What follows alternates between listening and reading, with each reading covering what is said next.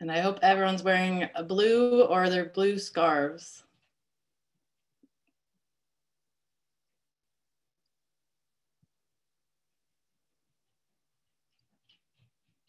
Perfect.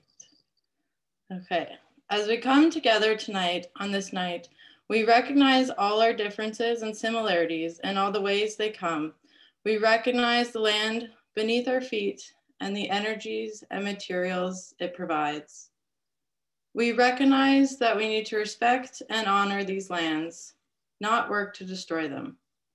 Tonight, we bring this realization forward, highlighting work that has and is still being done to the land.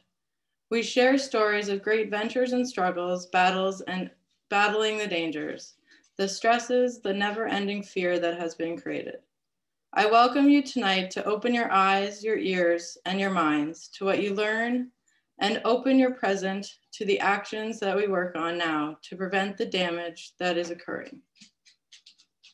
With many joining us from around the world tonight, we honor all of Mother Earth and Turtle Island. But specifically, this group is located in Toronto and general Toronto area. So we want to acknowledge that we are on the traditional territory of many nations, including the Mississaugas of the Credit, the Anishinaabe, the Chippewa, and the Haudenosaunee, and the Wendat peoples, and is home to many diverse First Nations, Inuit, and Métis peoples. We also acknowledge that Toronto is covered by Treaty 13, signed with the Mississaugas of the Credit, and the Williams Treaty, signed with multiple Mississaugas and the Chippewa bands. With just as much respect to all the lands and treaties across Canada and the world that come together tonight. We also focus in on the lands, traditional ancestral lands of the Innu, of the Innu, Nutaui, and the Inuit of Nutaui. We recognize all First Peoples who were here before us, those who live with us now, and the 7 generations to come, as First Peoples have done since the time immemorial. We strive to be responsible stewards of the land and to respect the cultures, ceremonies, and traditions of all who call it home.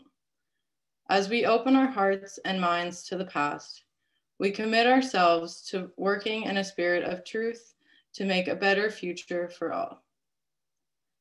As we ground ourselves on stories that hold on and open our hands to the act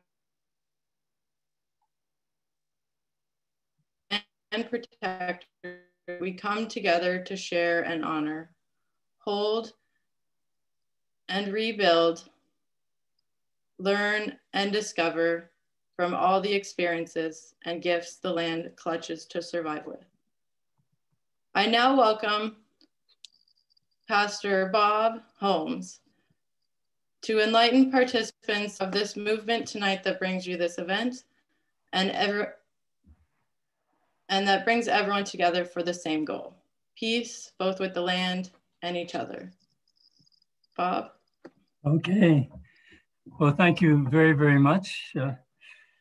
And welcome everybody to the Blue Scarf Earth Day celebration. And I'm just going to introduce a little bit about the Blue Scarf.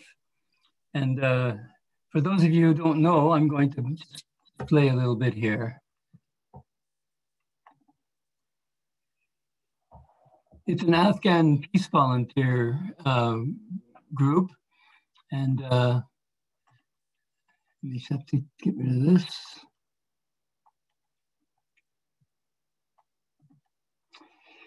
And it began in Afghanistan with these wonderful people you see on the screen there. And they're young people, youth, and they've lived under a war forever and ever. And they've come together, and the blue scarf is their mark. And I want to introduce to you Zarguna, she's the lady in the front here, the young woman. And notice the scarves say border free in English and also in Dari. And that's really important. And I asked her, what does all that mean?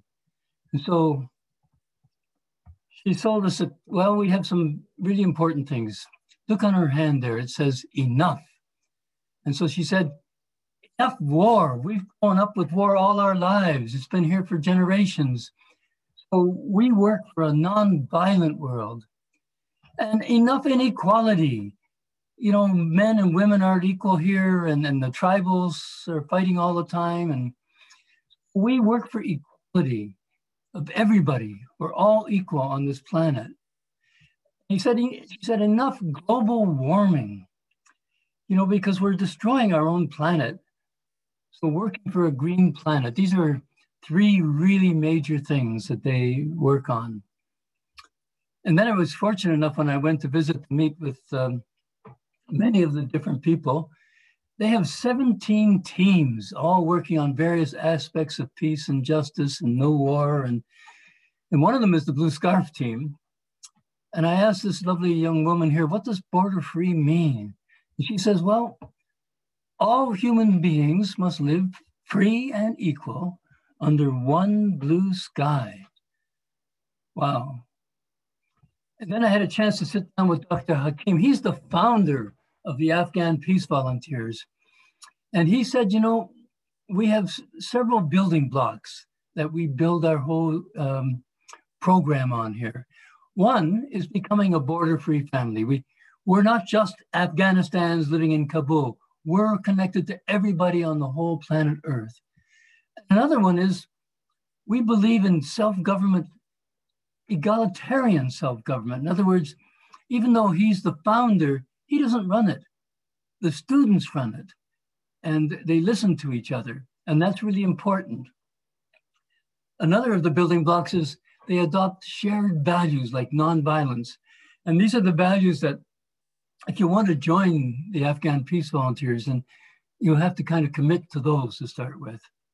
Another building block is building cooperative economies. And they're upset with the capitalistic system that everybody has to make profit and no, we have to cooperate with each other and have sustainability. And of course, they're working to abolish war. They've lived under war their whole lives. And restoring the relationship with nature is very, very important to them. So here's a picture of them. I met with them for a week there, and they told me all kinds of things. Their mission, as they describe it, is to seek and nurture nonviolent relationships and alternative ways of building a green, equal world without war. And so they want that to go worldwide. They want it everywhere on the planet. And they're very good with the media. And they're trying to get 1 million young people wearing the blue scarves and calling for a green, equal world without war and for nonviolence. And here in Toronto, about 6 years ago, we picked up the blue scarf movement, and we have our walks usually, not in the last year, but before we'd walk all through downtown Toronto with these lovely banners. And that was our work. And so that's what brought us here tonight. So I'm going to introduce to you a wonderful woman. Her name is Tamara Lorenz, and she's a PhD student in global governance at Wilfrid Laurier. She was awarded the Rotary International World Peace Fellowship as a senior researcher for the International Peace Bureau in Switzerland. She's currently on the international board of the Global Network Against Nuclear Power and Weapons in Space. Tamara has a law degree and a business management degree specializing in environmental law and management, which she got from Dalhousie University. And among her many research interests are the military's impact on the environment and climate change. She's also interested in the intersection of security and peace and the Canadian defense and foreign policy and disarmament and resistance to NATO and military sexual violence. So it's my privilege to welcome to our Blue Scarf Earth Day celebration, Tamara Lawrence. Good evening, everyone. It's really nice to be with you all. Happy belated Earth Day. I'm so glad we're all together, also recognizing the people of Afghanistan wearing our blue scarves. I'm speaking to you from Waterloo, the traditional territory of the Haudenosaunee, the Anishinaabe, and the neutral peoples along the Grand River. And I too acknowledge and appreciate that it's our Indigenous peoples who are on the front lines protecting and defending our land, air, and water. And tonight we're going to be hearing about the Innu struggle to protect their land, air, and water. I'm going to just give you a brief overview, and I'm going to share some slides with you now.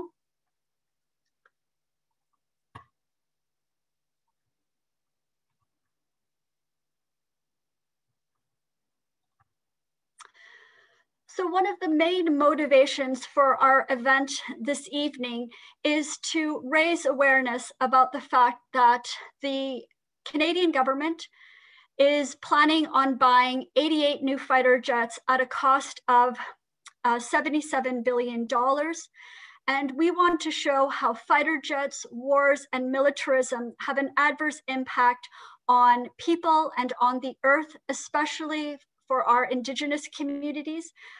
And then later this evening, you will hear how to get involved in our campaign to stop this defense procurement by our new peace campaigner, Lane McCrory.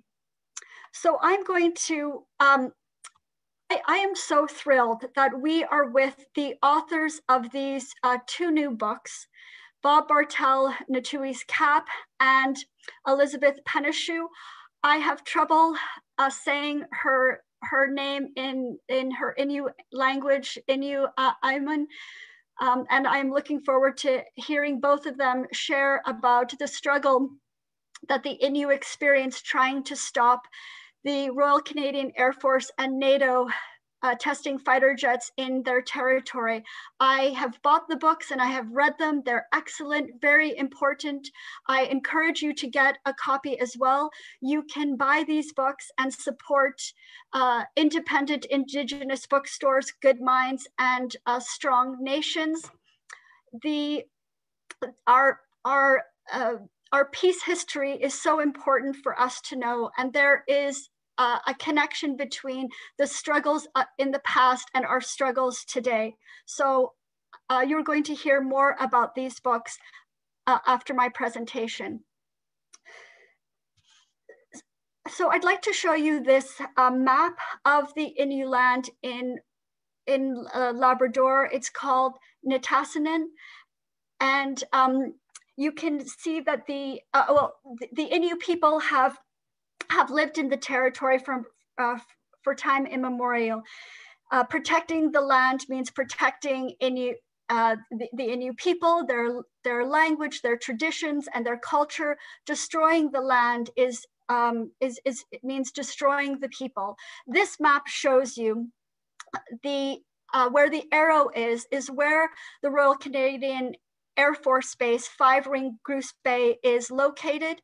And then the gray zones there is where the low-level flight testing has been held, and also where the bombing tests have also taken place. And not only is the territory, this Innu territory, been militarized, it's also been very much industrialized. So this is a map that shows you some of the mega dams, the Muskrat Falls and Churchill Falls, as well as massive mines and pits, such as the iron ore mine by the Iron Ore Company of Canada, as well as Rio Tinto. The Innu were not consulted and very much opposed these developments. Their communities have also not adequately benefited from this resource extraction, and many of the highways and the rail lines really helped didn't help so much the people, but to extract the resources from this territory.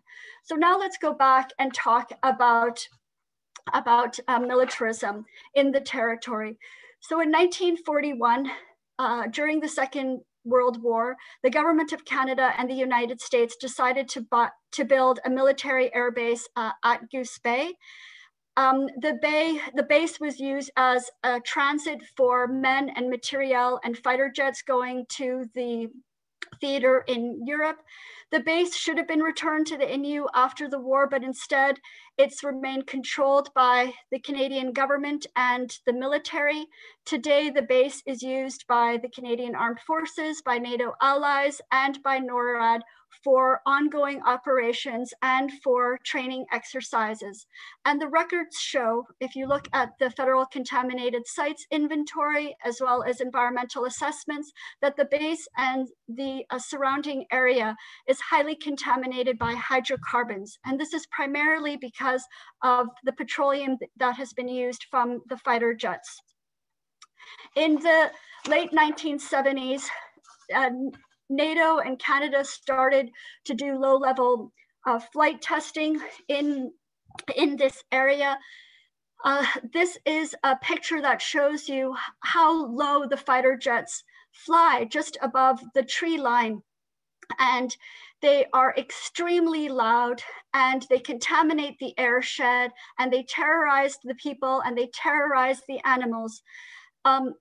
NATO could not conduct these kinds of low-level flight testing in Europe because of the public backlash and also because of the density. So, they decided to use this territory, and they unjustly and unfairly considered this land empty.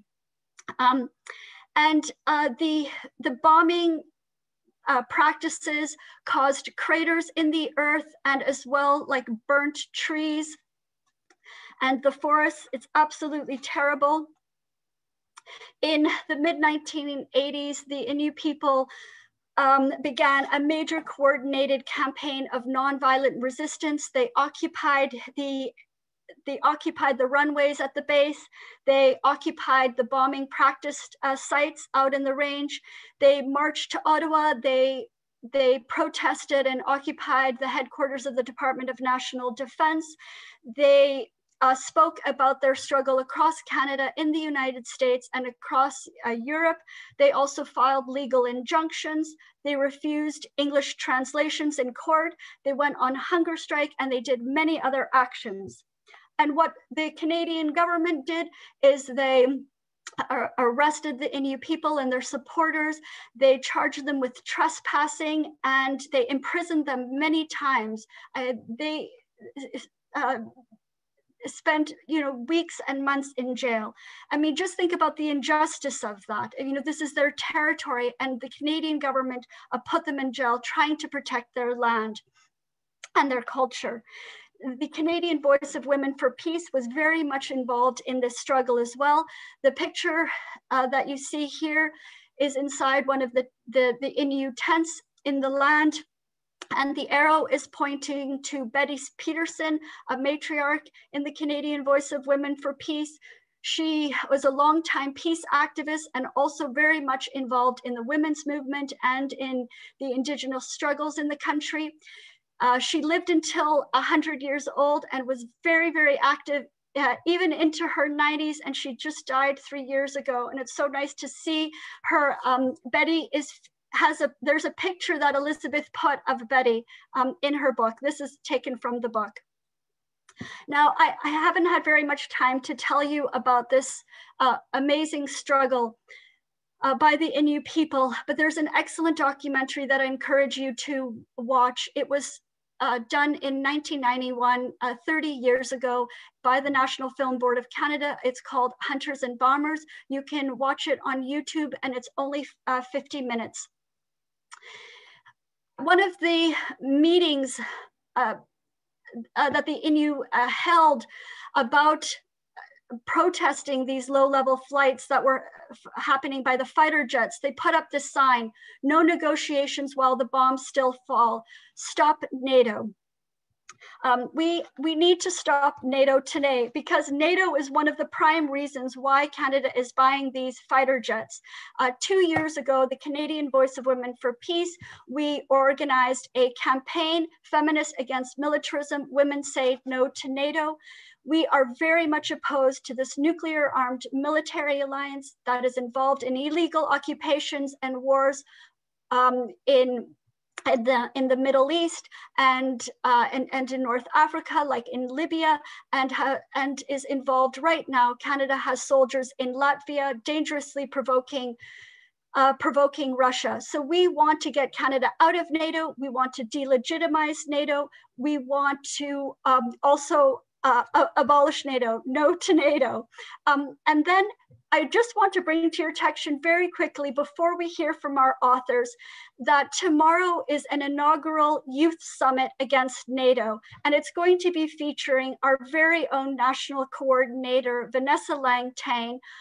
She's also going to be speaking alongside youth activists from Germany, Netherlands, and the United Kingdom. So we hope that you will work with us to get Canada out of NATO, to help us stop Canada buying new fighter jets, and from moving the money from militarism into investing in our First Nations communities, into a green economy, into a red New Deal and a Green New Deal. These are the things that we need. So thank you very much. And now I'm going to turn the floor back over to Melissa. Thanks.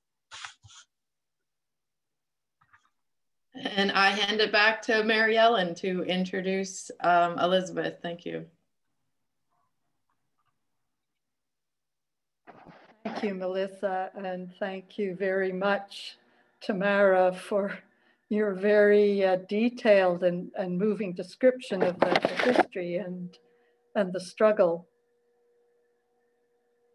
So I have the great privilege of introducing Tshaukuesh Elizabeth Penashue.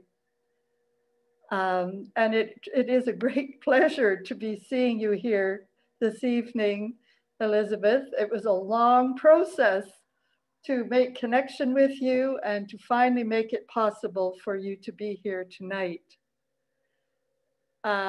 Elizabeth is an elder of the Innu Nation. And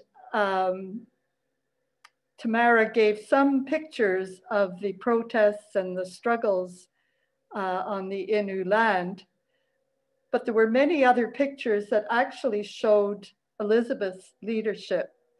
So her face and her name first became familiar to many Canadians in the 1980s and 90s during those protests, which she often was organizing, protests against the NATO fighter jets. And as Tamara described, the training flights of those jets over Innu land, over her beloved Innu land. And as Tamara showed, those jets, just how low they flew. And the fact that, I mean, the Innu didn't know this was going to happen. They were never consulted. And they also did not know that these planes would also be practicing the dropping of bombs. So these were tremendous shocks. And the Innu people had always been very quiet, but this was really too much. And Elizabeth had the gifts and the passion to stand up and speak out and say, just like the young Blue Scarf volunteers, enough. Elizabeth's love for and oneness with the land is deep and passionate. She's the mother of 10 children and at least 29 grandchildren.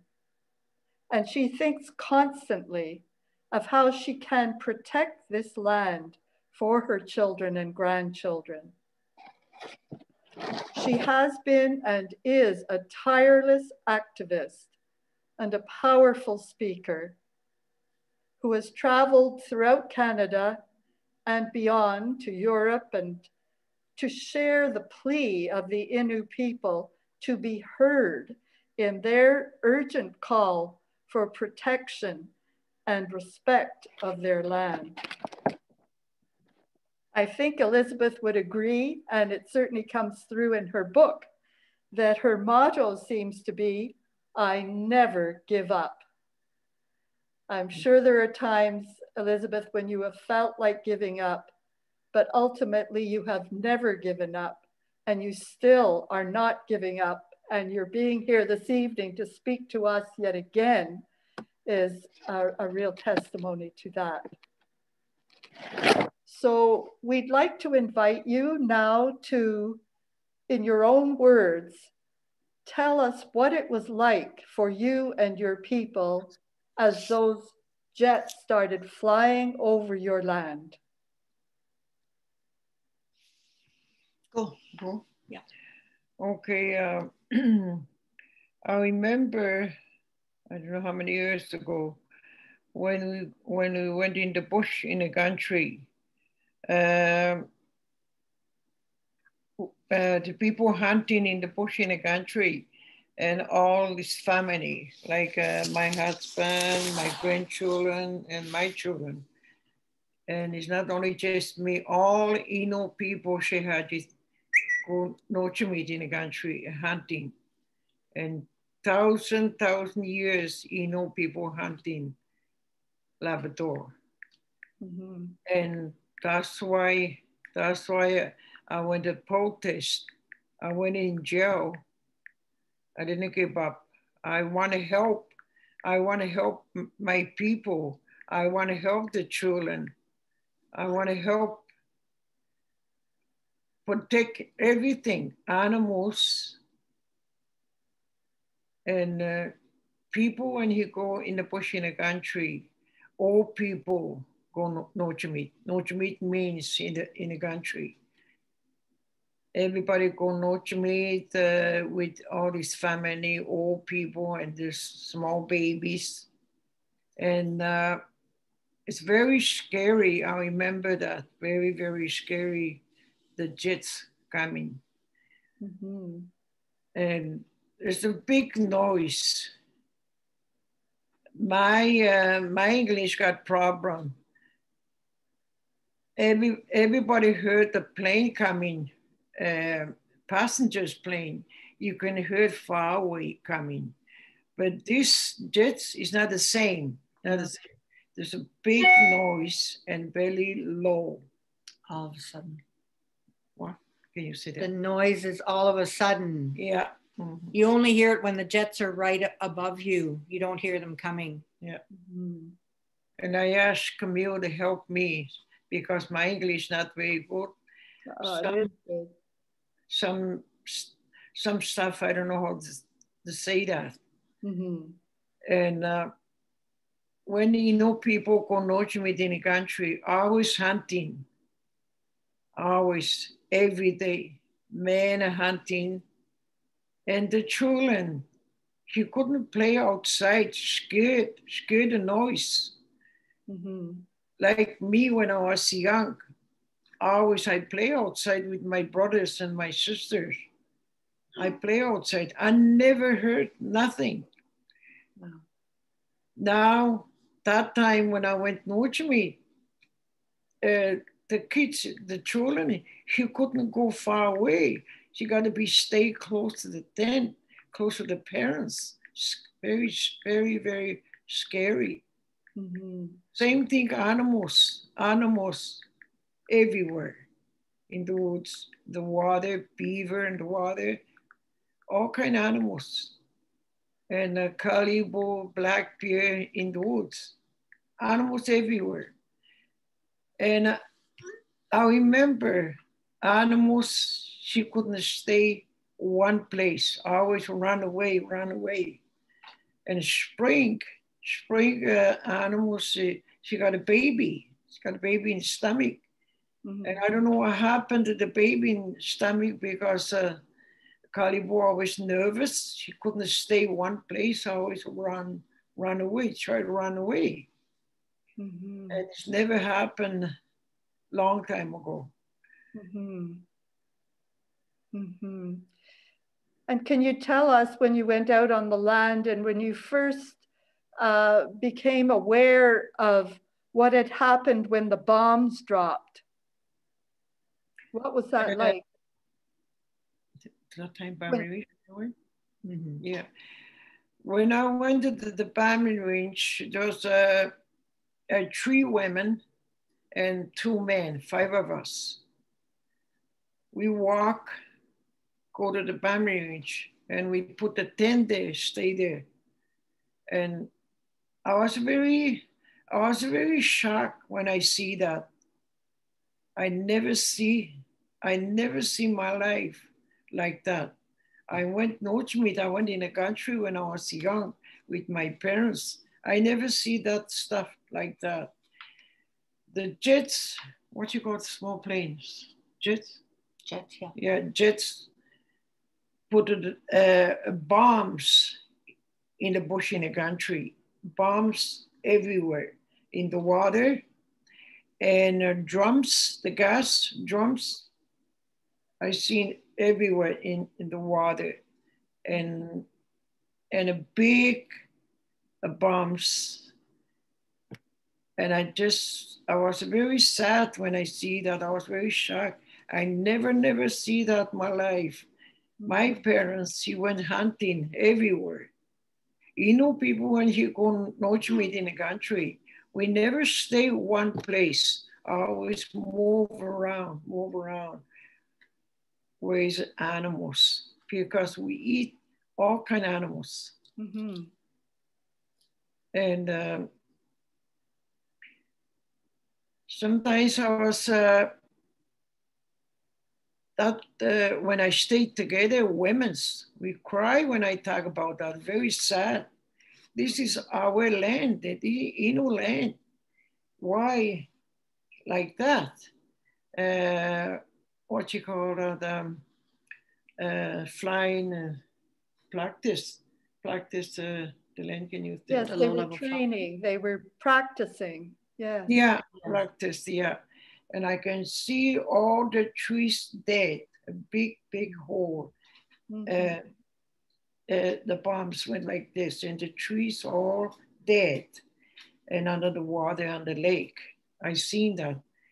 Yeah. 3 women and 2 men. Yeah. It's very dangerous. I was so scared. That's why I didn't want to keep up a protest, and then I talk many places to share the story what happened in Labrador. Mm-hmm. People very nervous, a big noise. Yeah. What you call that noise, Camille? Sonic boom? Yeah. She heard you. She's talking about sonic booms, I think. Yes. Yeah. Mm-hmm. It's hard to imagine. It's hard for us to imagine that, you know, how loud that was and how frightening it was. Yeah. Mm-hmm. And Elizabeth, I have, as you tell your story now and in your book, I feel how that land is almost like part of you, or you are part of that land. So when you saw it burnt like that and so broken, it was like it broke your heart. Yeah. Mm-hmm. Yeah. Wow. I cry many times. We sat down together, like Innu women. What are we gonna do? Yes. This is our land. What happened? Yes. Very sad and very scared when we go noche, because we didn't stay in the house when I go noche meet in the country. We used the tent. Yeah. And when the noise came in, everybody very nervous. Young people and old people. Yes. And when you protest there out on the runways at the base, when you protested and you said, "This is our land," did you feel those airplane pilots were understanding you? Do you understand what I'm saying? Yeah, Were they listening to you? Did they listen to you? I think the pilots were thinking when they were flying, like, were they thinking about the Innu, or do you think they thought about what the Innu were feeling about the flights? What do you think the military was thinking? I think the military, he don't understand. No. People there. Like, people where I'm from, Labrador, I wouldn't be here all my life. If I died, and then the children, my grandchildren, my great-great-children, always the people he's going to be here. Mm-hmm. And I don't think he understand. People very respect the land, mm-hmm. and water and animals, everything. Yes. Yes. Yeah. So Elizabeth, did you choose a piece from your book? Would you be able to have Camille read a piece from your book? Yeah. Yeah. Yeah, I did. Thank you. So John wanted me to read a section that is about when they went on the bombing range, to protest. Mm-hmm. So she talked about it a little bit earlier, and anyway, I'll just go right into it. So it's the night before, and her and a couple of the other women have planned to go the next day. I didn't sleep very well. I was afraid Noosh and Manny May were going to change their minds. I prayed before I went to bed, please God, help me. Don't let them change their minds. I got up early and put things in my backpack, my coat, my radio, tea bags and bread, milk, sugar, and a teapot. And I just got ready to go and headed to the airport. I was so relieved when I saw Noosh and Manny May there. When the pilot found out we were going to come, he put a map on the table and showed us how far we'd have to walk. He said, I'm only allowed to take the 2 men and the doctor inside the bombing range because they have work to do. He made me even more nervous than I already was, but then Manny May and Noosh said, that's okay, we're still going to go. I was afraid they'd change their minds when he said we'd have to walk, but they didn't. I was still worried about them though. My sister smokes too much and Manny May has diabetes, so she needs special food. We walked and walked. It took us almost all day and there were swarms of flies. Finally, we got to a low hill where there had been a forest fire and the trees hadn't grown back yet, so we could see a long way. I could see a tent in the distance, and then I saw a military helicopter close to the tent. Maybe the military decided to send their own doctor and they wanted to get there before our doctor arrived. Noosh and Manny May speak good English, so they can talk to the Tshaukuesh. When they saw the helicopter, Manny May said, this makes me so angry. If I catch that helicopter pilot, I'm going to say, why did I have to walk here from so far away when you could just fly in? What gave you the right? It's our land. You have no right to be here. I was thinking, this is great. You're going to be such a strong woman. We kept walking, but by the time we got there, the helicopter had already left, so Manny May didn't get a chance to tell the pilot what she thought. Manny Aten had made bread and cooked a goose for us. I told her about our long walk and how tired and hungry we were. The priest was very happy when he saw us. He was emaciated, very, very skinny. Manny Aten said, let's go outside to eat so he doesn't have to watch us. We spread the tablecloth out on the ground and got ready to eat, but then the priest came out leaning on a stick. He said, go ahead and eat. Don't worry about me. I just want to be here with you. It was very hard to eat with him there watching us. We decided to wait until morning to walk around the bombing range and see what was going on. We were so tired, we went straight to bed. The next morning we went to have a look. There were fuel drums all around the shore, and the bombs had left huge craters in the ground, longer than an adult person and deep enough to stand up in. It's a wasteland. It looks as though a giant bulldozer dug it all up. All the trees and plants are dead. There's nothing left for the animals to eat. It broke my heart. I'm sure my sister and Manny May and I were all thinking the same thing. This used to be such a beautiful place. There must be a lot of animals around, black bear, beaver. How do they feel? The beaver lives in the water and the fuel drums are all around the lake. We went back to the tent and talked about what to do. I said, I don't trust them anymore. The government told us there would only be little test bombs, not real bombs, but they're huge. We have to tell everybody what the military has done. We have to do something to stop it. Okay, I will thank you very, very much. Your book and yourself, Elizabeth, alive for us. And I can say for myself, because I'm reading your book, that I'm with you. I'm really with you in this struggle. And I agree with you. Oh, yeah. Tshaukuesh wanted to talk about another point that she wanted to make. Okay, just a short. I forgot about low-level flying, and it's a pollution underground. And animals everywhere. I don't know what happened to animals. And everywhere, medicine. People use medicine when you go in the bush in the country. When the baby's sick, when people sick, and we use medicine. And the planes everywhere, pollution everywhere. I was very, very sad. I was very worried. And sometimes I said many times, why the government, he did that our land?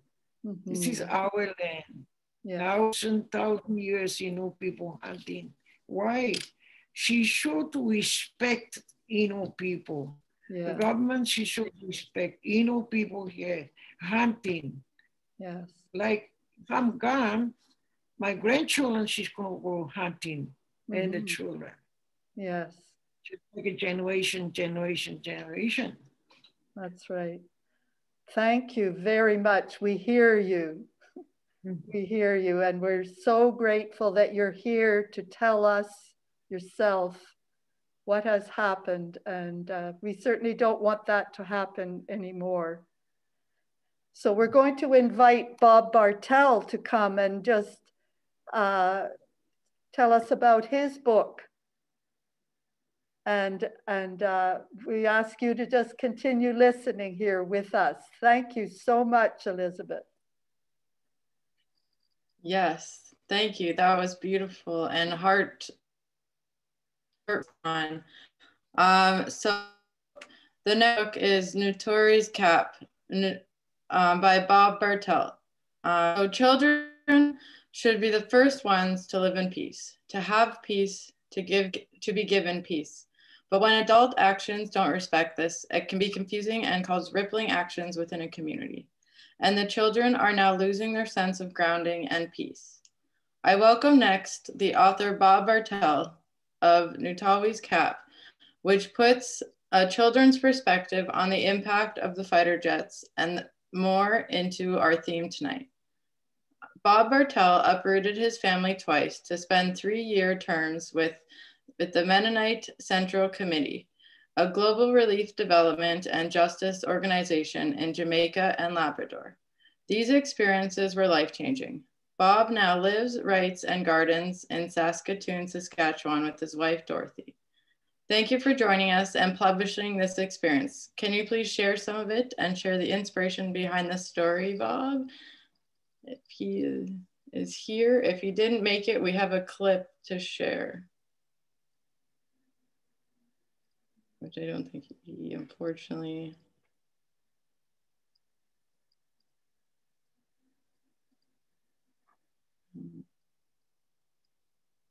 So unfortunately, it doesn't look like Bob, unfortunately. Bob is here. He just needs to unmute himself.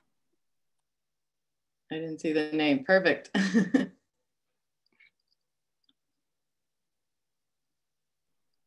Bob, you just need to unmute yourself. I'm sorry, Bob, I'm having trouble unmuting you. I can't find your name on the list. It's Dorothy. Okay.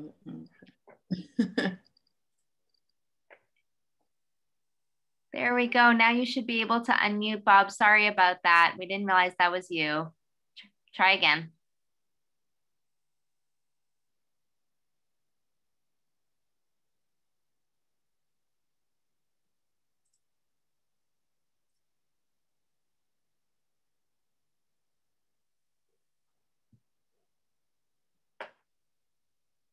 He's having trouble unmuting himself again.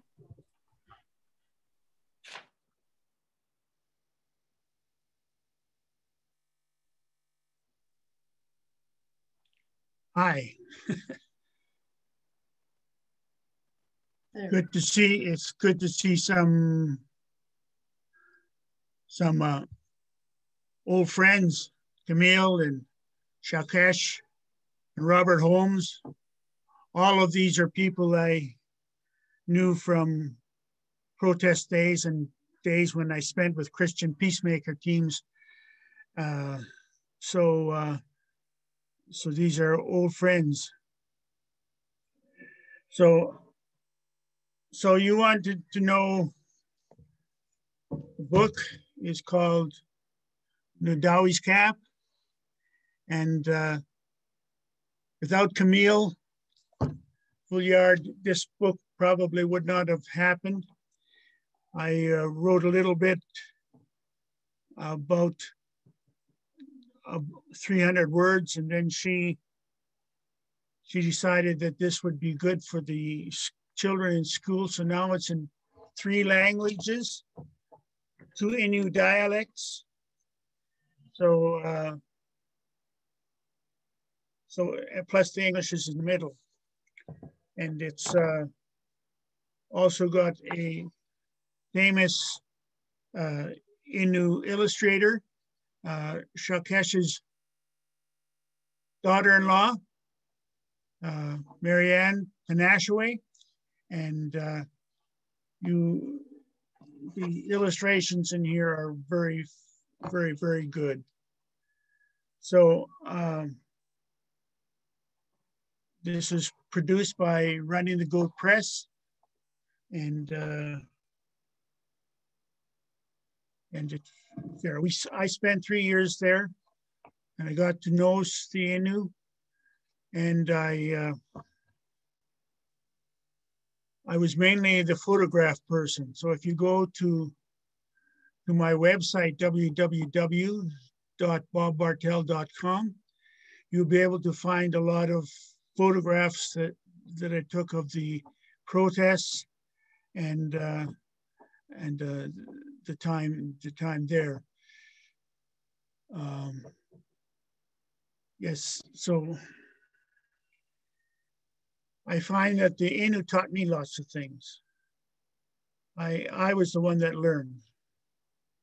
They wouldn't allow me on the runways, but they finally arrested me for aiding and abetting, driving a vehicle full of Innu protesters to the protest site. So, did you want me to read now, or? Yes, please share whatever part you feel is most significant to share, please. Thank you. Can I go fishing with you, Nuta? Can I? I scrambled for the fishing gear, the hook and line wrapped around a carnation milk tin. We've been here 2 months and it's my turn to catch a mesh. You're 10 years old, Nanas, Nutaui said. It's time. Every Innu needs to learn to fish. I bounced on the fir boughs that made up the tent's floor, then pulled Nutaui through the doorway. Nutaui grabbed his well-worn blue Innu Nation ball cap, on the way out. The Innu flag on the front showed the world where he belonged. Bring my hand in his strong grip, I skipped to Nutaui's favorite fishing spot, where shallow water curled around rocks and wind blew away black flies. Sitting on a large rock at river's edge, Nutaui taught me to bait the hook, cast the line, and bring it in. And the mesh soon took the bait. Hang on, bring it in slowly, Nutaui encouraged. The mesh fought hard, but we reeled it in. I wanted to run and tell Nitinikiau Innusi right away. First, you must give thanks to Missinak, the water spirit, for giving us the Namesh, Nutaui said. After giving thanks, Nutaui and I hooked the slippery Namesh to a stick and carried it to camp. You're not getting away, I said. You're invited for supper. Nutaui laughed. Look what I caught, Nika, I shouted, entering the tent. It's an enormous Namesh, Nitaui said, proudly as she and Nukum prepared our meal. I guess we'll be having Namesh and Kishikan. The family sat around the crackling campfire. Smells of frying fish and burning wood filled the air. It was my Namesh, so I ate extra. It tasted delicious. Nukum told stories of our land we called Nitesinan. Nutaui spoke of Meshk, Nishk, and especially Atika's caribou. Without warning, a deafening boom above us drove us to the ground. Even Nutaui, I heard my heart pound hard against my chest. Seconds later, another ear-splitting blast struck us. I screamed and ran to hide in the tent. Nitaui and Nukum ran after me. It's the jets, Nitaui said, holding me tight, her eyes showing her fear. They were so low, I said. They almost touched the trees. The animals must be afraid too. What if we were in a canoe, Nitaui worried. I looked at Nutaui. He was muttering, his fists clenched tightly. This isn't right, Nutaui said. The government won't listen. They want jets to practice bombing over our land. This campsite in Menanipi is inside their bombing range. Talking to them is useless. These flights will continue. It isn't safe here. We're packing up. We broke camp and headed back to our village, Cheshichi. Nutaui called a meeting of all the Innu elders. And after the meeting, Nutaui came home. His face was serious. What did you decide? I asked him. Canada is not listening to us. We will walk on the airport runway so the jets will not fly, Nutaui said. Can I come too? I asked. The young and the old must all walk, Nutaui said. We must protect our future, our land and animals. When the time came, whole families, old and young, including me, walked through gates and crawled through over metal fences. We grounded the jets. People took us off the runway and police took us off the runway in buses, but we came back. Again and again we gathered, walked on the runways and stopped the jets. One day the Innu, our family and friends, set up a protest camp at the end of the runway. And asked Uncle Enoch is cutting trees for the tent posts and gathering boughs, Nutaui said. Bring boughs to the floor. I'll set up the canvas tent. In the center of the tent, Nutaui put a wood stove to cook and keep the tent toasty warm. Nukum showed me how to weave boughs for the floor. We picked blueberries here before they built the airport, she said. After we pitched our tents, the police came and said, be careful. The army rolled razor wire behind the wooden fence. Children could cut themselves. My friends and I went to the tall wooden fence to see the razor wire. We peered between the planks. The razor wire stretched across the entire length of the fence. The sun flashing off razor tips frightened me. My people will find a way, I said softly. Next morning, Uncle Enoch and his friends pulled boards off the fence and placed them over the razor wire, making it safe to cross. The elders, mothers, fathers, and families walked through the hole in the fence, over the boards, and safely onto the runway. I held my Aunt Guna's hand. as we carefully stepped across the boards. Innu, we're smart and brave, aren't we? I said, and Puna smiled and nodded. As we walked on the runway, military buses rushed to meet us. The buses braked. The police got off and ushered us on board. You are trespassing. This is Canadian military property, the policeman shouted. This is Nitaui, our homeland, Nutaui reminded him. I followed my aunt onto the bus and looked the bus driver into the eye. This is the Innu land, not yours, but I'm glad you came. My feet are tired. We walked such a long way on this runway. Everyone laughed, even the bus driver. The buses brought us back to the runway camp. That evening, Nukam told me about her long canoe trips through Nitaui. Police cars and buses roared to the camp's edge. The police were angry and loud. We crawled out of the tent. Frightened, I found Nutaui's hand. The police barked names of the leaders. As they walked to the front, the men and women were handcuffed. Nutaui's name was called. Was he your aunt? Nutaui said. Crying, I obeyed and watched the police arrest him. Why are they taking Nutaui away? I was angry and frightened. As officers crammed Nutaui into the police car, his Innu Nation ball cap fell into the dirt. Police sped away. I ran to pick up the cap and brushed the dirt off the flag. My aunts, Puna and Manimat, took me home for the night.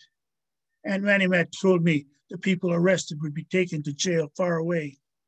We will always keep fighting, she said. At night, I slept with Nutaui's cap. I held it close. In my dreams, I was back in the country. I smelled Nutaui, campfires and forests. I smelled a hunter and a fisherman sleeping near me on the fir boughs of our tent, keeping me safe. I could hear the river. Be strong, Nadas, the river murmured. Nitaui will always belong to the Innu. This is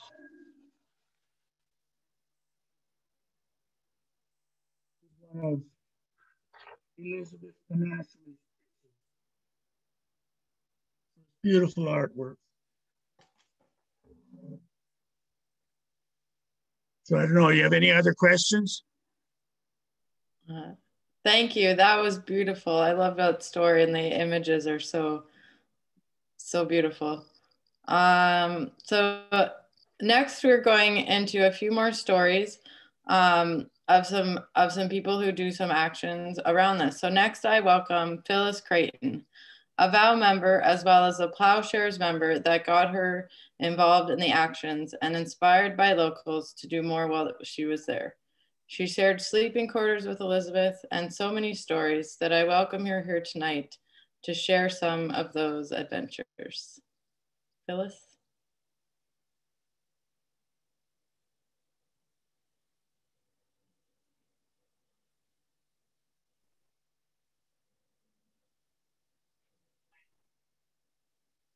I was really lucky. I was introduced to the whole issue by a conference at Project Plowshares in 1988.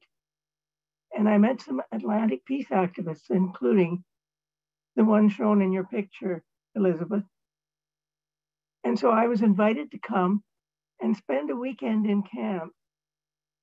And it was a fantastic experience because I got to sit in that tent and listen to Innu talking about their experience and to see the beautiful land and to understand what a cruel and utterly unacceptable practice it was for Canada to be using the Innu's own land, the bombing range, in order to create mayhem in their territories, to frighten the animals, to scare the children. So I went out and began my activism. And I remember getting raging grannies to sing out on the steps of Parliament. They came from Ottawa and from Montreal and from Toronto. And we sang in the streets of Toronto. And the purpose of that was to get press attention, to get it in magazines and on television stations. I remember when the Innu were on trial in Toronto in the courthouse. I went and sang on the steps. It was Human Rights Day, and they were on trial for occupying their own land. And of course, I was able to get some TV coverage before the police showed me off. And what you have to do with an issue like this is make sure all the groups you're a part of know about it, put it in their newsletters, that you make friends with the press, that you get your church involved. When I came back from Nitaasnan, I got my church, the Anglican Church, to write a letter to the government of protest against this violation of the lands and the people's rights on them. After all, they've lived, it's thought, about 15,000 years on that land. Us newcomers, well, my ancestors came here in the mid-1840s. We're mere beginners. And that's what's important to understand. You will get people's sympathy. You will connect, tell them to connect with the press, connect with their church, to connect with all their groups, and spread the word. That's what it's all about. And I valued very much when Elizabeth came to Toronto and walked with us in some of our demonstrations. We had a campaign called the International Campaign for the Innu and the Earth, which was founded in 1992.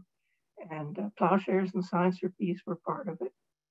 And that's what an activist does.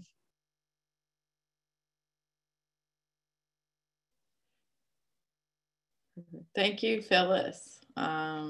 Next, we welcome Brent Patterson, who is a political activist and writer. We welcome him tonight on his coverage on this issue and the work he is doing within these activist communities. Welcome, Brent.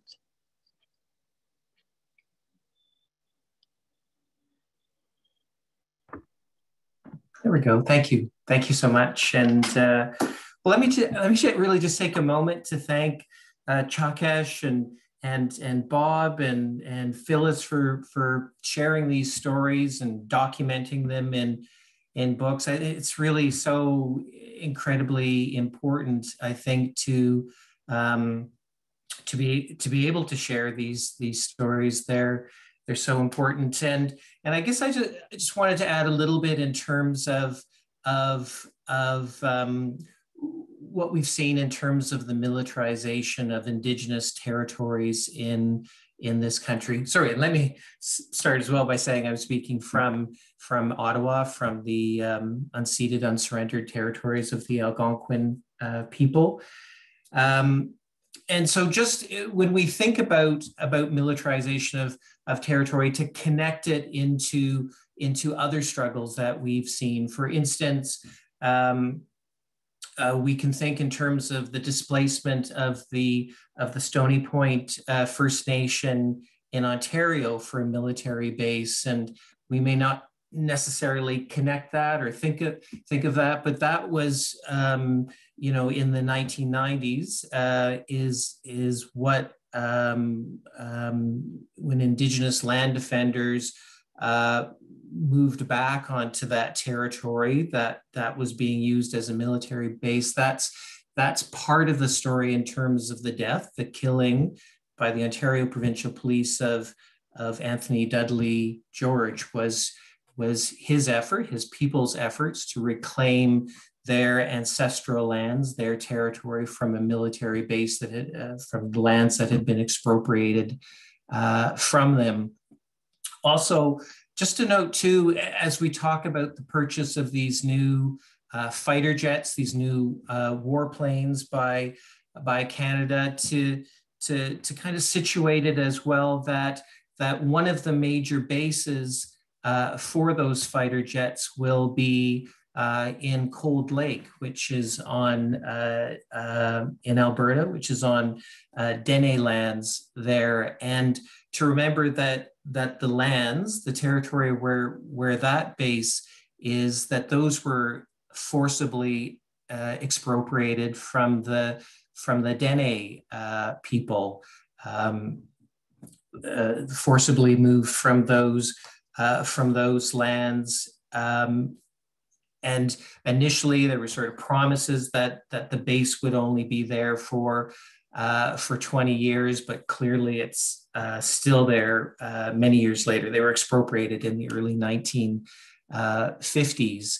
And in the early 2000s, in some ways similar to the stories that we've heard about Innu resistance, there was Dene resistance to the Cold Lake Air Base. And so there was a blockade of the base and land defenders trying to make their way out onto the land to disrupt the operations of the base. And so again, a really important story to tell, and I'd encourage all of us to dig more into that story. And I think maybe one of the most moving things that I heard around that particular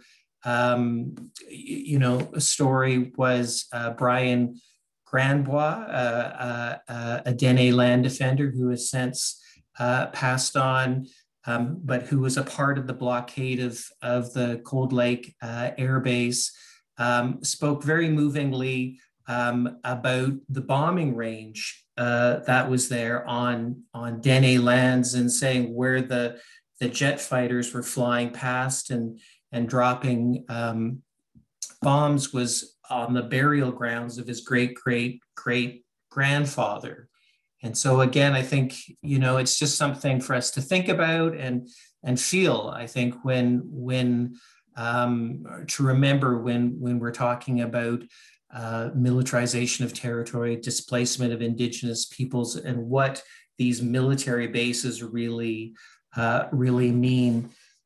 Just quickly to kind of wrap up, the other thing that I just wanted to add to was when we sort of look at this planned purchase of these new fighter jets. First of all, there's something like $9 million being put into that Cold Lake Air Base on territory that or where people were displaced from. $9 million for new hangars, new infrastructure for those fighter jets to be in it. And again, it's billions that are being put into the fighter jets, but even $9 million is an incredible amount of money that we can think about being spent in much better ways. Another place where the new fighter jets could be deployed or could be based is in a proposed forward operating location in Iqaluit in Nunavut. And I think this is also part of this broader picture of the militarization of the northern territories in this country, both through the planned purchase of these new fighter jets and of the warships. And it's in a context of climate change, where Canada and other NATO NORAD countries seeing, rather than really sort of meaningfully addressing the issue of the climate crisis and climate change and the melting of the Arctic and which is allowing for more marine traffic, ship traffic, resource extraction from the north. There's a sense of Russia and China having a presence in the north. And so Canada is, just to kind of quote, is looking at how to project force. That's what they say, how to project force into the north. And so that's in part in terms of basing these fighter jets in Iqaluit, which again leads to a further militarization of territory. And I might just sort of close out by saying, just in terms of other things to add into this, when we think about this issue, I would suggest it's also important that we connect it to the militarization of territory to enable resource extraction or major extractive mega projects. And in this instance, I'm thinking of what we're seeing with the Wet'suwet'en territory in British Columbia, and the militarized RCMP presence there to enable the construction of a fracked gas pipeline on Wet'suwet'en territory without their free, prior, informed consent. And so just connecting resource extraction and the deployment of fighter jets and so forth.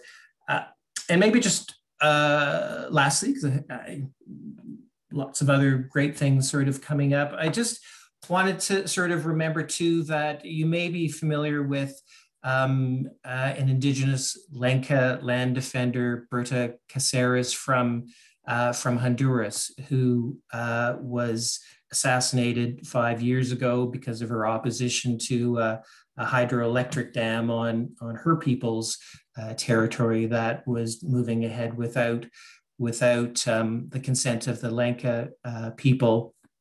Anyways, about a year before she was killed, she gave this amazing speech in which she said about how our Mother Earth is poisoned and being poisoned and fenced off.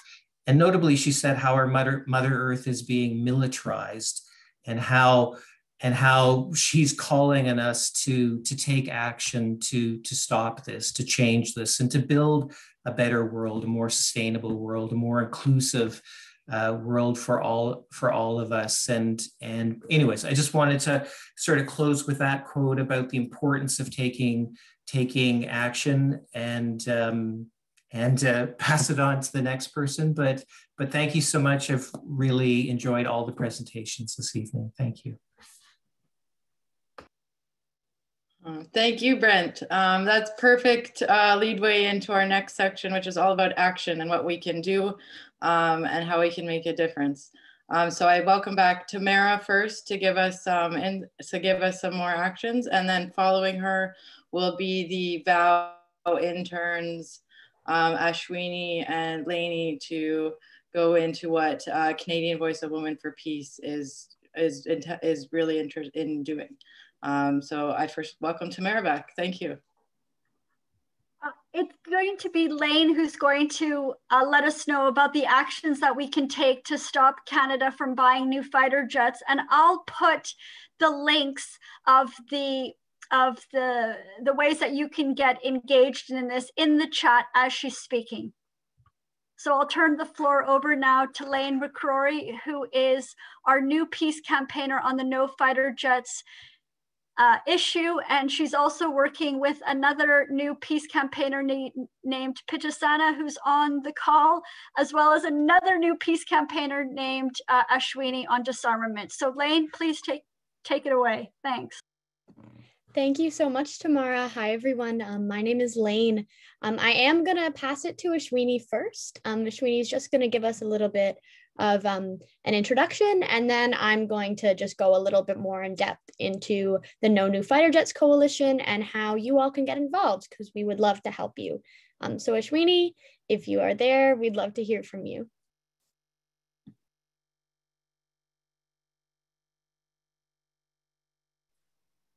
I'm so sorry, I'm having trouble finding them to unmute them.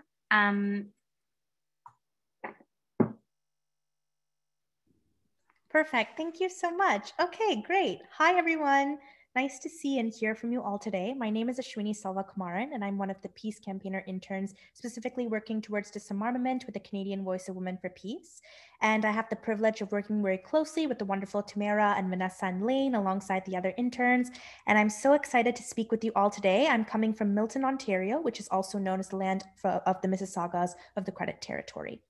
So I just want to speak a little bit about disarmament before I pass it over to Lane to get more into the specifics about the No New Fighter Jets campaign. And I think as youth, we all agree that it's really important to get young people involved in disarmament initiatives, as to be quite honest with you all, I only really learned about disarmament and nuclear weaponry and all of these issues when I first joined WOW last summer. And more than ever, I realized it is so important to include disarmament as a political priority, which includes supplying government support for the No New Fighter Jets campaign. I see disarmament as a tool to help prevent armed conflict and to mitigate its impacts when it occurs. According to the United Nations Agenda for Disarmament, these measures are pursued to maintain international peace and security, uphold the principles of humanity, protect civilians, promote sustainable development, and prevent and end armed conflict. So what the Canadian Voice of Women for Peace is doing is we are calling upon the federal government to make disarmament a political priority. Not only is there a need to support the current multilateral disarmament institutions, but work together to create a platform which can spearhead regional dialogue on security and arms control. As a young person, I hope the Canadian government can move forward towards a safer world by stepping up as a leader for humanitarian disarmament, which includes saying no to NATO, stopping increased military spending, and the purchasing of new fighter jets. Instead, we should focus on utilizing this money to invest in things like a circular economy, promoting Indigenous and sustained healthcare efforts. Ultimately, we are hoping to advocate for Canada to transform the idea of security initiatives, which should be characterized by disarmament in terms of increased collaboration and partnership between the government, international organizations, and civil societies. What I'm currently doing is compiling an agenda for disarmament with our asks to the federal government on behalf of WOW, and I encourage you to get involved with our organization if you'd like more information or wish to help. And now to talk more specifically about disarmament in terms of the No New Fighter Jets campaign, I'll pass the floor over to Lane. Thank you so much, Ashwini. And I want to say once again, hello, everyone. It is great to be with all of you tonight, and thank you for joining us. So as Ashwini said and Tamara said, my name is Lane McCrory, and I'm currently coming to you from Tiohtià:ke, which is colonially known as Montreal. So first of all, before I start off, I want to just thank Elizabeth and Bob and all the other contributors tonight for your incredible stories. Your passion really inspires me to do all of this work. You have been doing this for a long time, and as a young person, it's amazing to see how much change you've made in the world alongside everyone.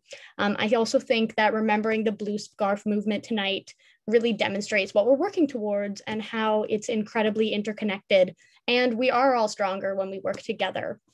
So I am a peace campaigner with the Canadian Voice of Women for Peace, and I work specifically on the No New Fighter Jets campaign. So I am also a student at McGill University, and I'm currently studying political science and gender studies. And a lot of my work focuses on like how political actions intersect with different structures of oppression. And I think this integrates a lot with what we're seeing in the No New Fighter Jets campaign. So as we heard from our speakers tonight, we heard a lot of stories about how the fighter jets are traumatic and dangerous, and they're dangerous wherever they're used, whether it's in Canada, whether it's abroad. They're really not something that our government should be investing in, and especially not during a pandemic when we could be using the funds for so many other opportunities. So I'm part of our No New Fighter Jets coalition. And as Tamara said earlier, we are opposing the Canadian government's purchase of 88 new fighter jets. So the issue really intersects with so many other issues, as you probably can understand from hearing from Elizabeth and Bob tonight, and they really helped to encourage us to stop this fighter jet purchase. So currently we are supporting our amazing coalition members as we come to the end of a 14-day fast to stop the fighter jet purchase. Specifically, Vanessa Lantain and Brendan Martin have been fasting for nearly 14 days. And I think if everybody could give our hearts and our support out to them, they're doing an incredible job. We also have so many coalition members fasting in solidarity with them and really demonstrating the power, again, like I said earlier, of people coming together. So I just did want to start that. In terms of how you all can get involved, thank you all for coming out tonight. It's wonderful to see you here. And we are always looking for help, and we're always looking for contributions. So Tamara, I think, is putting some links in the chat. And Lane, don't forget to mention our letter to the Pope. Of course. I do want to highlight a few things, and if we can post some of the links in the chat as well for you. So a few things that you can do is, one of the things is the Canadian Voice of Women for Peace, also known as VOW. We use both of them interchangeably. So if you've been hearing VOW tonight, that is the Canadian Voice of Women for Peace. We are going to be buying copies of the books mentioned here tonight and sending them to the Trudeau government. And so we want to encourage all of you to do the same from Indigenous owned bookstores, local bookstores, if you can. That would be fantastic. We also want to encourage you to contact your MP and the Prime Minister by social media, by email, by letter mail. to let them know that you oppose the fighter jet purchase. And there is also a link to our Action Network petition that allows you to send a letter virtually as well. There's another thing that Tamara just mentioned, which is our letter to the Pope. So right now we are appealing to the Pope to pray for no new fighter jets. So to pray that the Canadian government doesn't invest in fighter jets. So Justin Trudeau is a Catholic. And so we really want to make sure that we can drive this message home as well. You don't have to be a Catholic to sign the petition. We really want to make sure that we can build coalitions of all faiths as well. And then for some more information, you can feel free to send us an email. Our email is nofighterjets@gmail.com, which we can also put in the chat. And we can help answer any questions you might have. And we can also help you get involved in our campaign. We are always looking for new members. Whether you're part of an organization or not, it would be fantastic to have you. If we have any questions, I think, I'm not sure how much time we have left, but if we don't have time for questions, then feel free to send us an email or a private Zoom chat, and then we can get in touch with you as well. If there's anything I missed, feel free to let me know. And I just want to thank you all again for listening to me tonight and to helping us in stopping the fighter jet purchase. You all are doing instrumental work, and I can't wait to see what happens next.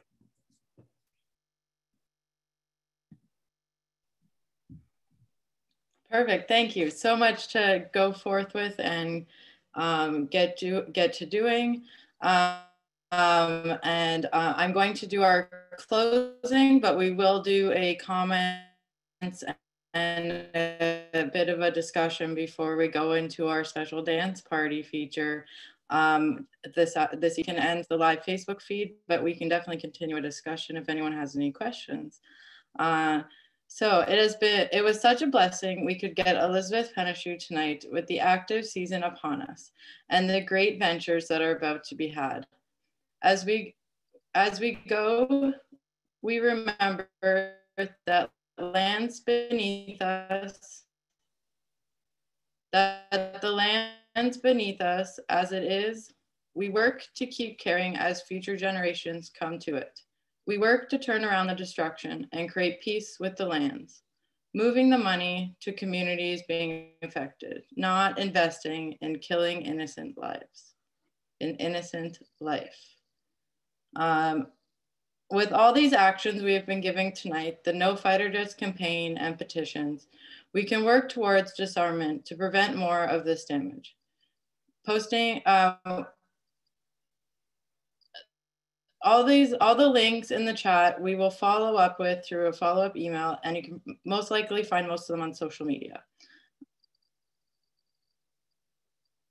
As we go into the night, back into our lives, into the world around us, we remember and take with us these stories of great strength and wisdom. Bury them in your subconscious to follow you around and to have in your pocket to refer to, gain wisdom from, and share with others to promote a better land and to promote a better land-based future. Thank you very much for participating tonight, and I will now welcome any questions or comments that people want to bring into tonight. And we are now no longer on Facebook. And yes, I will open the floor to some.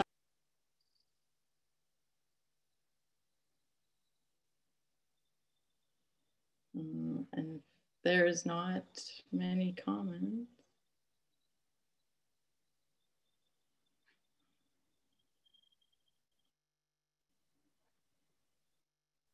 Oh, I see a hand up.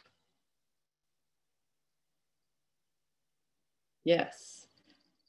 We have, Lynn has her hand up, so I'll welcome Lynn to the floor for, Thank you.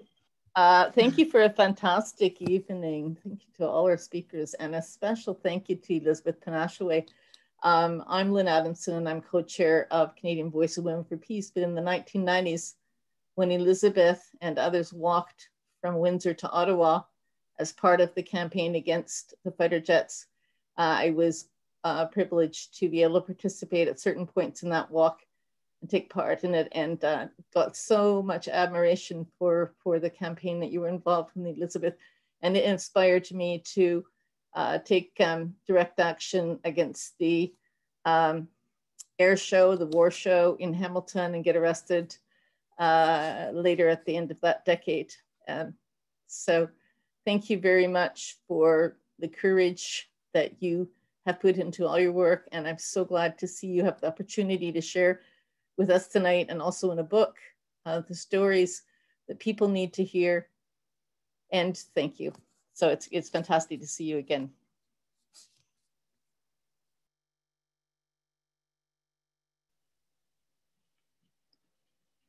Thank you, Lynn. It's always good to hear from you. Does Elizabeth have any reaction? Paul has his hand up. I will. Oh, sorry.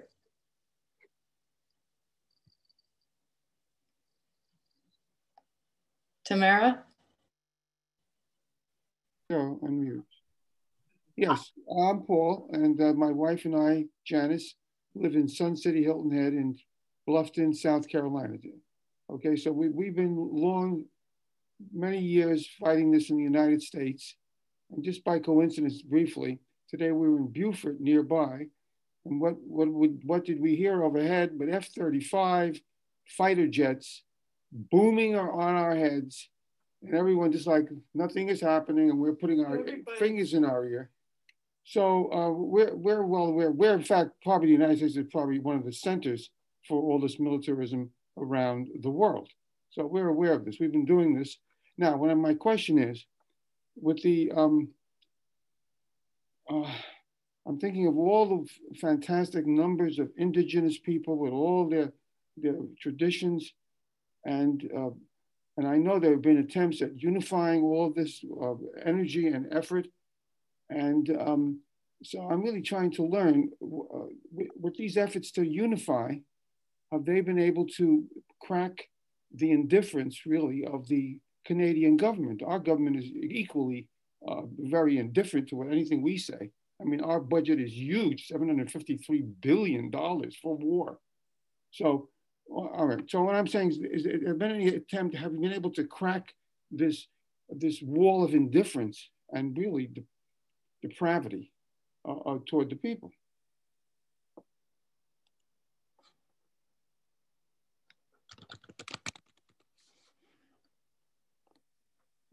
Any comments on that?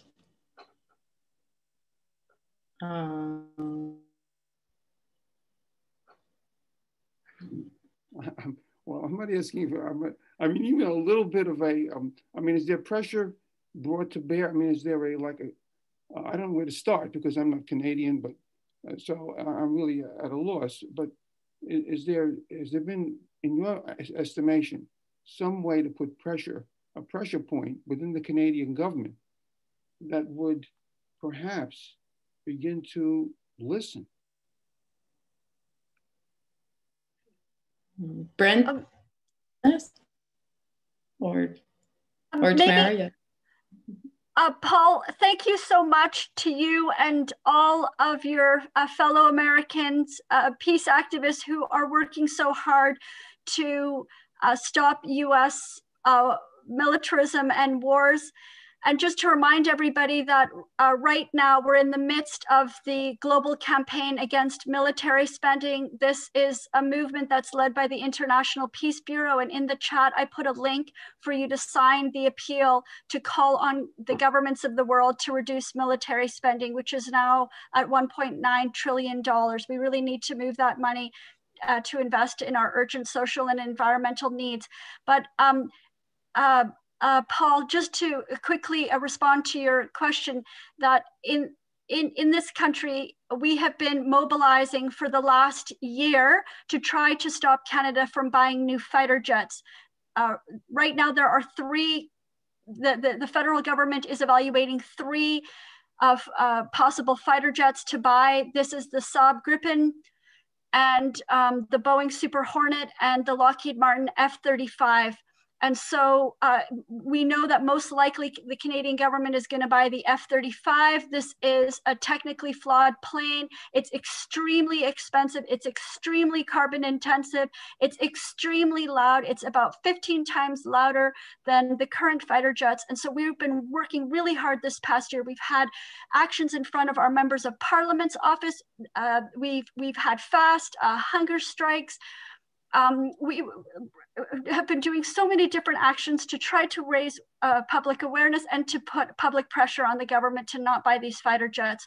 So, you know, we welcome your support from the United States to not buy new fighter jets. And we know that they'll be used in wars overseas that, you know, kill and destroy things, kill people and destroy things, and this is not right, and we really need to stop this. So we need everybody to help us. We need everybody to help us in this campaign. Thanks. Thank you very much. Okay, yeah. Well, just wanted to make a comment. Oh, okay, so okay, right, I'm going to listen to someone else. Thank you. Yeah. I was just going to say, maybe it's Brent, and maybe if I could just respond quickly to Paul, to his question.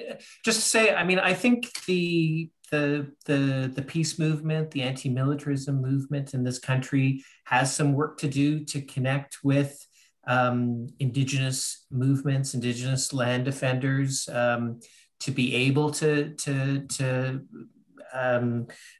move some of this work forward. And I think this evening is a really terrific example of the beginnings of that work. So again, I'd really like to express gratitude to the organizers for this evening. And maybe just quickly to mention what I've observed in terms of Indigenous resistance to climate change or to mega projects in this country, because maybe it gives us a little bit of something to think about in terms of the warplanes. That one, there's been a definite focus on divestment strategies. So looking at the banks or the insurance companies that are funding these sort of extractivist projects. And so again, maybe in terms of the war industry or the purchase of the fighter jets, we can look at some of the financialization issues.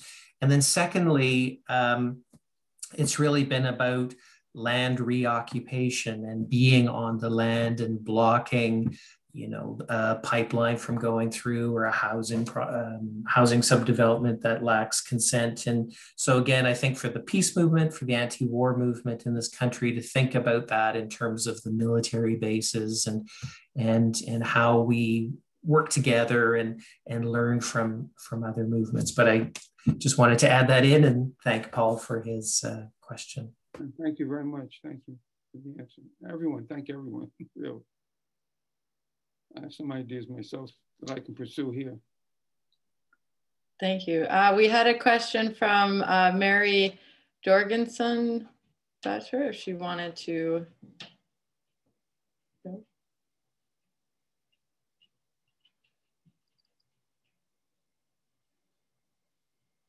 Jen, yeah, I wanted to let everyone know about a good development. It was a previous speaker spoke about how the Chinese influence, I think he didn't mention Greenland, but I believe it was the defenders of the jet plane purchase were trying to maintain that China had influence over Greenland and through its rare earth mining project, and that Greenland would eventually go into the Chinese sphere of influence. Well, just 2 weeks ago, the supporters of this rare earth mine in Greenland, they were booted out of the government in an election. The people that won the election were the Green Party and the Inuit, and now the Inuit are totally opposed to what the Chinese were trying to do in the past, and which were used by the people that were trying to justify the jet planes. So, you know, Russia's far away, and you know, Greenland is still part of you know, Denmark, and they're not about to be a Chinese base. So I think that should be used to say this is no, you know, sensible reason to have these jet planes, and the reason that was trying to be used in the past is now past. Thank you, John. John has his PhD in history. He does. He's a good man. Yeah. He really is. Thank you. Thank you.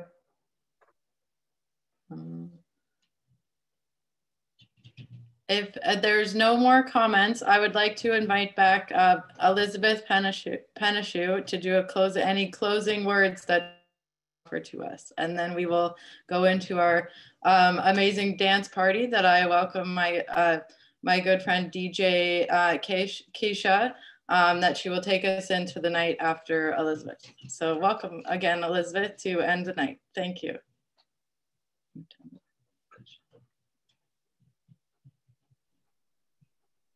I'm not sure she'll understand. Elizabeth? Okay. You can go. Okay, Elizabeth. Is there anything more you would like to share with us, Elizabeth? Anything more you would like to say before we say goodbye? Okay, I just want to say thank you very much, everybody. And it's a very, very important this evening. The people talking is very, very important. The story, and then it's this true story, not lie, true story. That's what happened. That's what happened, Labrador. The government, she should listen to people, respect the people and the children. You know, people always hunting, and everything on the ground, medicine, berries, animals, everything is very, very important. The government, she should listen to people and respect the people and the children, everybody. Absolutely. Thank you very, very much. Thank you, Elizabeth. Tshaukuesh, thank you. Yeah. Thank you, welcome. Now goodbye, everyone, and I hope you can stay for our dance party. Now I will hand it over to my amazing DJ friend, Keish.